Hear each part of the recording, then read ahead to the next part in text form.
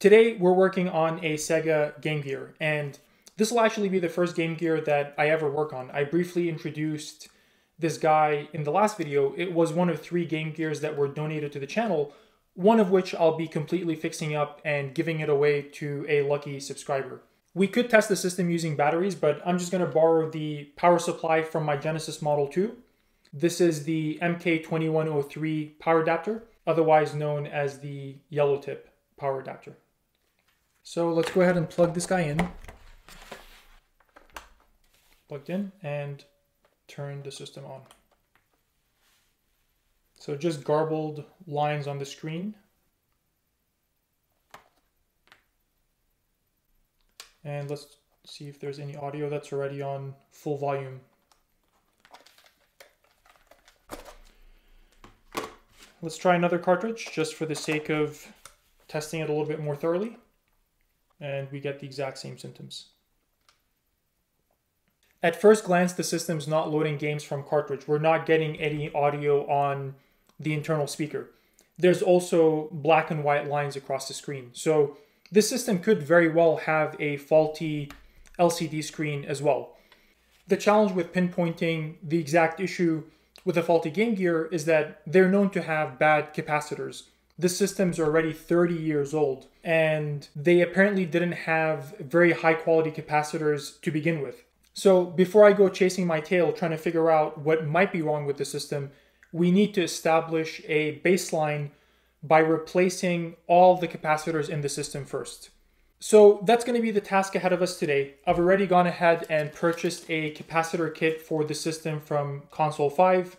There are a couple of different variants of the Game Gear, and I've already opened this one up and determined that it is a VA1, and you need to make sure that you get the capacitor kit for the Game Gear that you have. Console 5 makes these capacitor diagrams freely available on their wiki page. I've gone ahead and printed this out for the Game Gear version that I have, just to help me stay organized given that it's my first time replacing capacitors in this system. All right, guys, let's go ahead and get started. Now, we'll be doing a case swap on the system, so I'm not concerned about the missing battery door. Let's go ahead and remove the second one. And we have 6 screws on the back, and we have 1 game bit screw. Let's carefully open it up. And we have a few cables that we need to disconnect.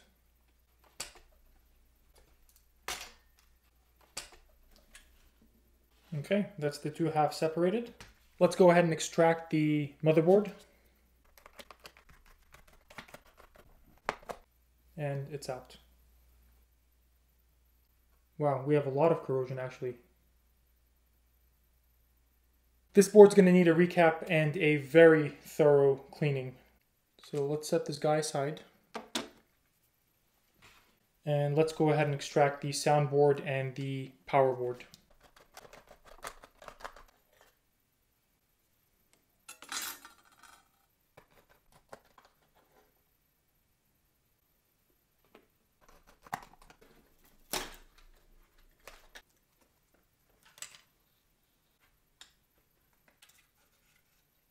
And the power board is out.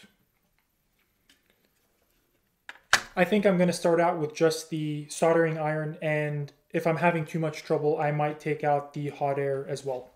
And these capacitors can be a little bit deceptive. You'd look at that and you'd think it was some sort of ceramic cap, but it is quite literally a through-hole cap in a plastic housing that is surface mounted to the board.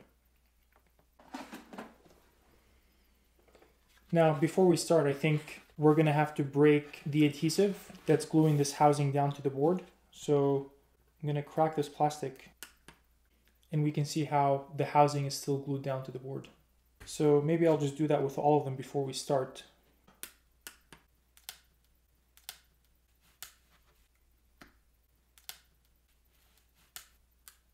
And the last one right here.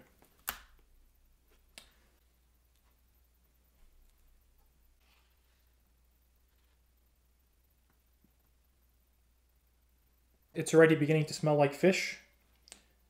This smells exactly like recapping an NES.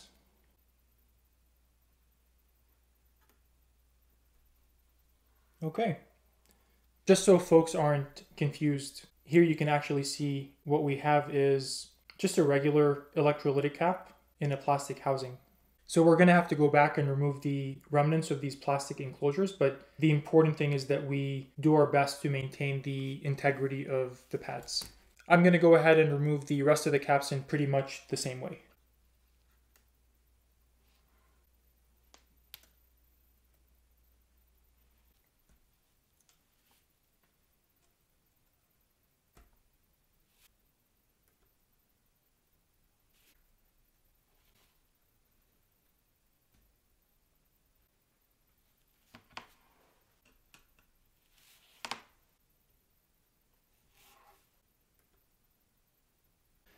That actually went a lot better than I was expecting, and I'm hoping that was the hard part.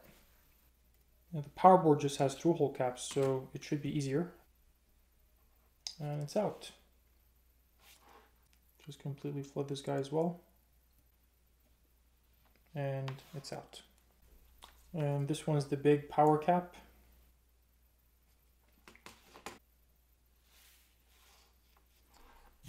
And it's out. All right, last but not least, the soundboard.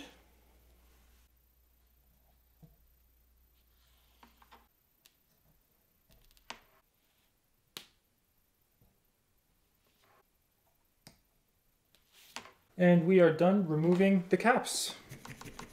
And as nasty as this looks right now, especially with all the corrosion, I think it's going to clean up really well.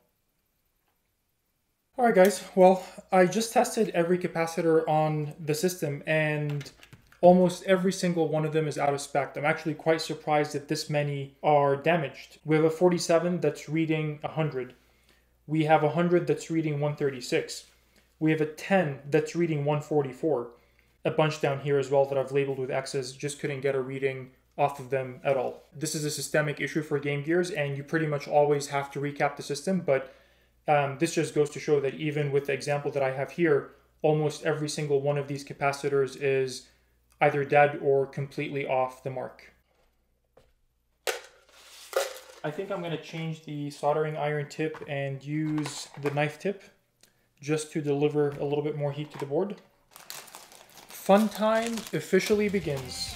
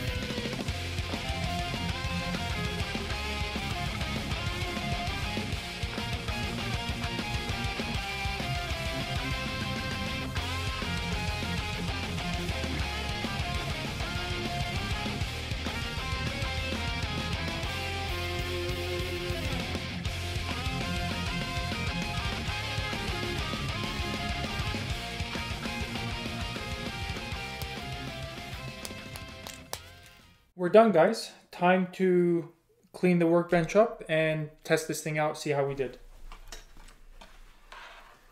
This is now the most nerve-wracking and exciting part of any project, and that's testing everything out. All right, let's get you guys in close. I think that actually turned out really well. Joints look good. So let's just minimally put this thing in its housing and just see if we get an image and sound out of the console.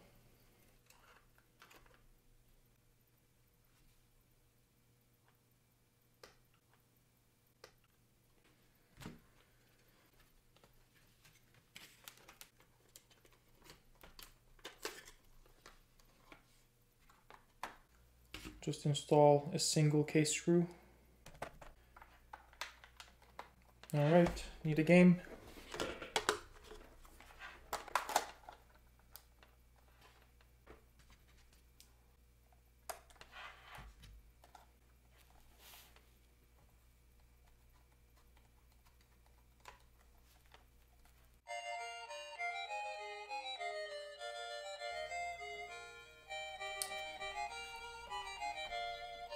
Well, it's working, but the screen is faulty.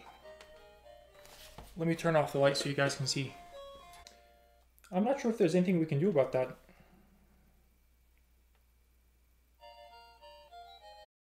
I really thought I was moments away from having my first fully repaired and restored Game Gear, but unfortunately that's to be expected with these systems.